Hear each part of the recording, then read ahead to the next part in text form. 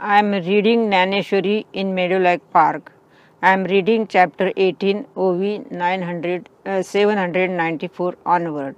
I am reading just now in Korean Garden, Vienna, Virginia.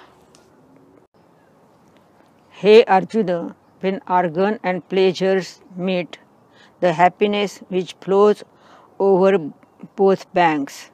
When a government officer comes to a town, festivity are celebrated, or wedding is celebrated after taking a debt, or sugar and banana taste sweet to the tongue of a sick patient, or even a poison tastes sweet initially, or like the friendship of a gentleman thief, or the love of a prostitute, or jokes of jokers are exaggerated.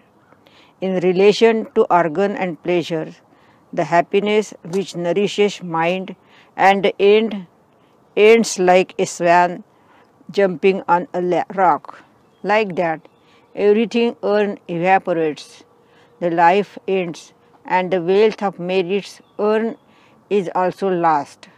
Whatever is enjoyed disappears like a dream, then staying with ruins is the only fate.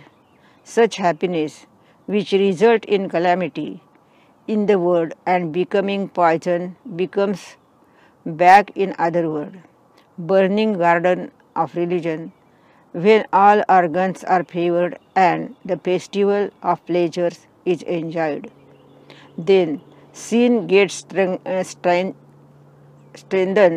and give him shelter in hell. Thus, the happiness which is harmful in other words, the well-known poison tastes sweet, but it proves killing in the end. Like that, the happiness which is sweet to start with, but bitter in the end. Hey Arjuna, that happiness is really made of dominant attributes, so never touch it.